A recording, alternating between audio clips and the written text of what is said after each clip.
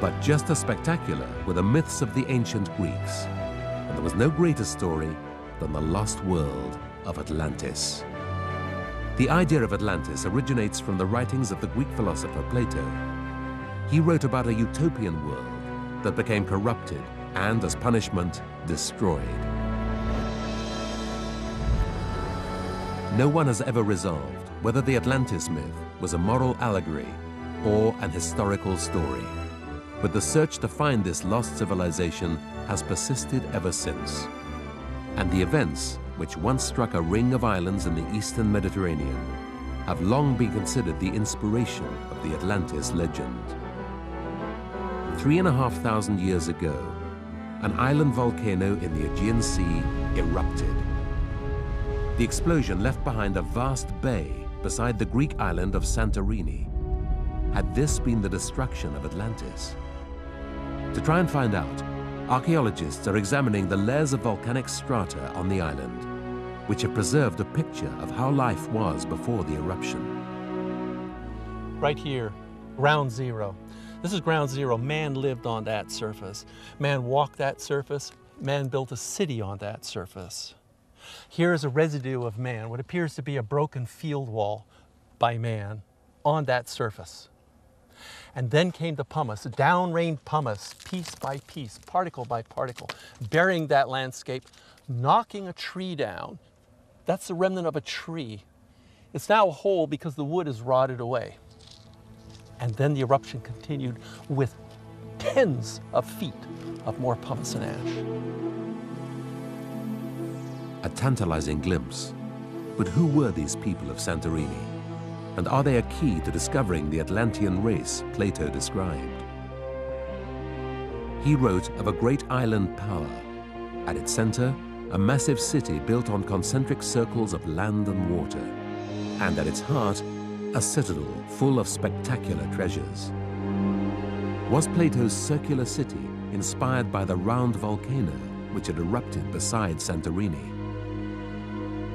The link between Atlantis and the island of Santorini hit the headlines in 1966 when a Greek archaeologist working on the southern side of the island uncovered some of the most beautiful works of art ever to be found at an ancient site.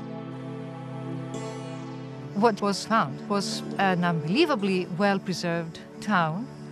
This was due to the fact that that specific settlement was buried under the ash of the volcano. This layer of ash is somewhere near 8 or 10 meters, so it's quite a thick deposit, which means that 2- and 3-story buildings were actually preserved within this layer. But the most revealing discovery was of a wall painting. It represented a map of Santorini, and in the middle, it featured the volcano island before it erupted. It shows a profile of the island, 1, 2, 3 peaks. Those 3 peaks we see today. Going down farther, we see a waterway that surrounds a central island, a fairly large island, and on that island, a city. The impression one gets from this painting is a society that was able to have a large city on a small island, that they had a culture that would allow more than subsistence living. It allowed a large city to develop here and be supported by trade, exports and imports. Plato had talked of an island civilization, and if the wall painting is to be believed, then perhaps it was that civilization that had once prospered here in the bay. Where we're sailing right here, we'd be bumping ashore 3,600 years ago against an island. And then if we believe that wall painting, we wouldn't just be bumping into an island, we'd be bumping into a little city that was sitting right here.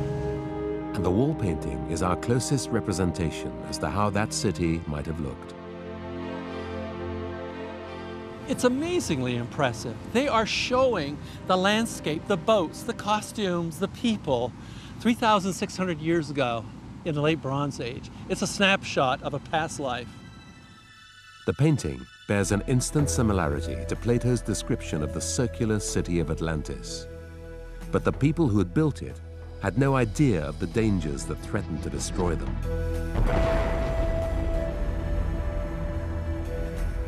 hadn't been any big major eruptions in this part of the world for thousands of years. So I don't think they had any concept of what a volcano was. The eruption began with a cloud of ash. The inhabitants on the adjacent island of Santorini fled for their lives as tons of volcanic rock erupted from a huge fissure. It goes up to 15 feet thick, this pumice, as it piled up. Well, before it ever got to 15 feet thick, they were gone. I mean, they left quickly.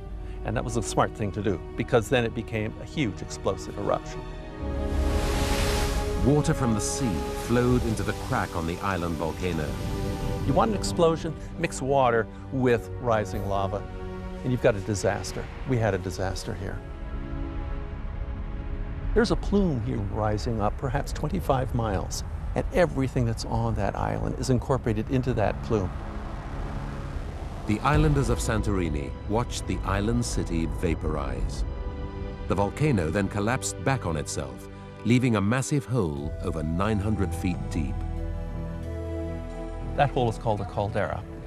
It was filled by the ocean, and this provides this dramatic landscape today. The Atlantis legend lives on as marine archaeologists continue to search for signs of a lost city beneath the sea. And the catastrophic events which struck the island of Santorini have ensured that Plato's puzzle remains indelibly written into history. Such a massive, such an enormous calamity that had to get stuck in human memory. And things are stuck in human memory through mythology. And myths then remember this eruption.